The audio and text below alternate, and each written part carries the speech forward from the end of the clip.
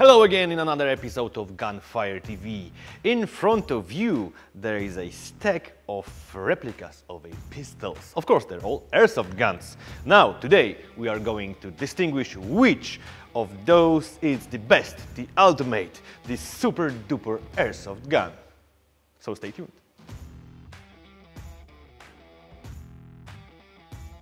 Let's start simple, very simple.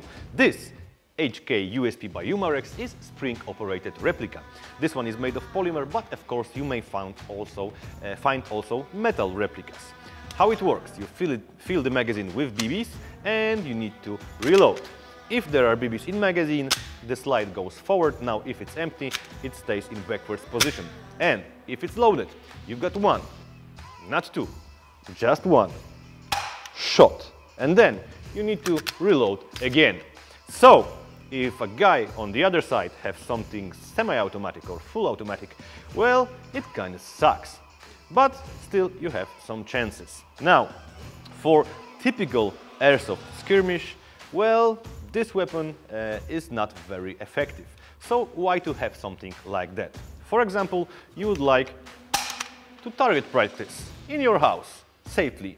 This has not more than 200 FPS. They sometimes have a little bit more, so it's not dangerous. You will not damage your house, your apartment. Of course, always remember about eye protection. And many guys, especially those who've got many different types of outfits, use different types of this kind of plastic, cheap replicas of different models of firearms just to fill their holsters, yet just to look cool.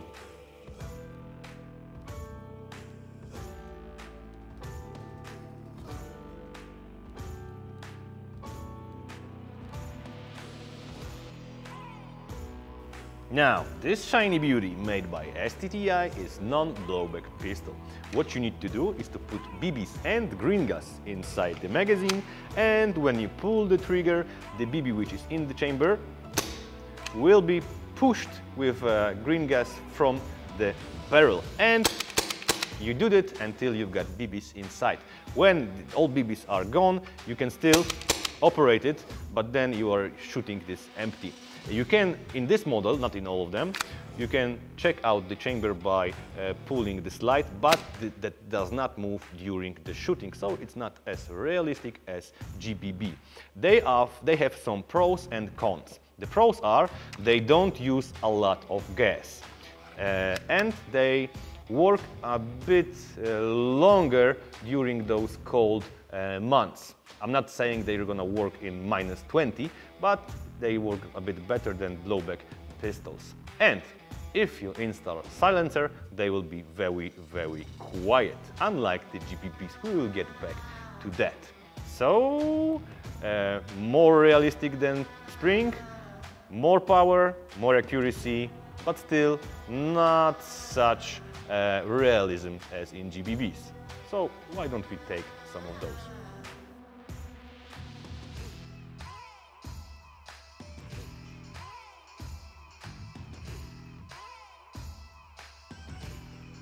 Say hello to Glock 19X by Umarex. Did it rhyme? Yes, it did. Alright, so as in non-blowbacks, you put green gas and BBs inside the magazine. Now what you need to do is to take the slide back. If there are BBs, and I'm gonna be pulling the slide release all the time, if there are BBs inside, the pistol will shoot and reload. And again, and again, and again, until the last BB leaves the barrel, and then the slide stays in backwards position. So just like in a real gun. What you need to do then is to replace the magazine with full one and hit the slide release or work with a slide. Now, it's very realistic. It works almost like a real gun, except there is no press getting out of the replica, but there are this kind of replicas on the market. Very realistic, works like a real one. You've got a fillable blowback, so if you shoot rapidly, you can see that it's not so easy to hit the target. In most situations, you've got adjustable hop-ups, so you can use different weights of BBs. So very, very cool. Now, this one uses green gas. There are others that use different type of gas.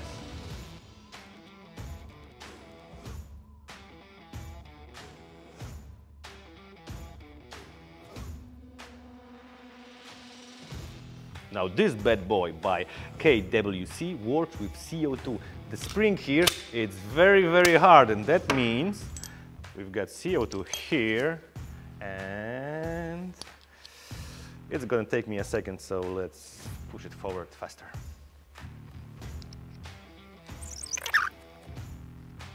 There we go. I can't see any gas getting out of the magazine, and now let's rock and roll! This really has some kick.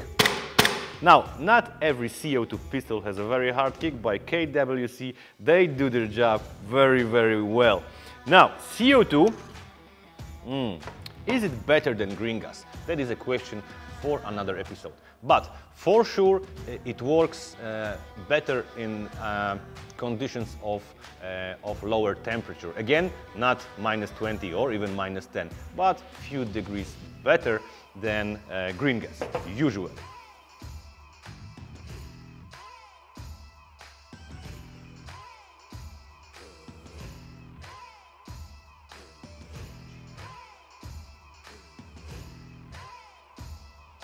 Now, there are those GBBs that make your heart pump the blood much faster into your veins, like this Tokyo Marui Extreme 45.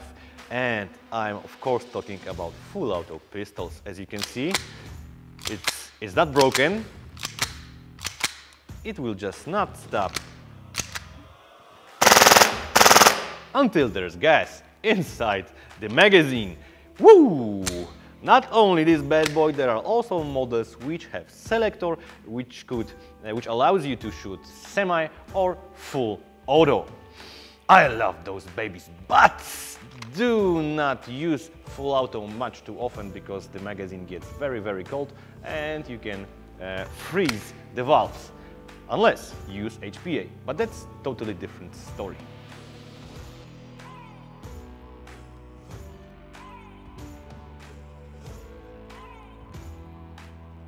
Some of replicas come with adapter for silencer. This is GBB, and this silencer is also tracer, so works very nice in low light conditions. Of course, no BBs inside the pistol, but you think it should be quieter.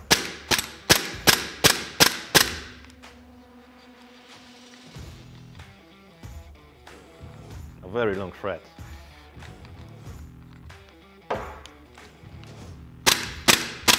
It actually isn't, because most of the noise gets out through here. So, a lot of realism, but it's hard to make it very quiet.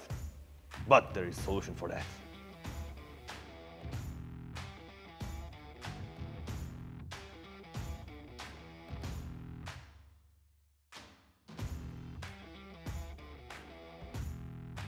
Now, there is a category of airsoft pistols that is quite universal, but not as realistic. So, that's the magazine, and the rest of the gun here, it's gearbox, because it's an electric replica, and here's a battery, LiPo, to be exact. Now it took many years producer to put LiPos into their pistols, but luckily they are now on the market. Now, they usually have a bit under or a little bit over 200 FPS, but they usually have single fire and full auto, and they work especially with LiPos in all weather conditions.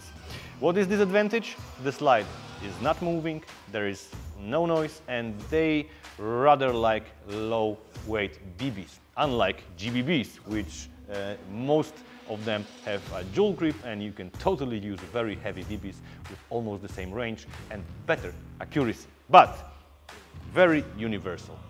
So, which would be the best? That is the question.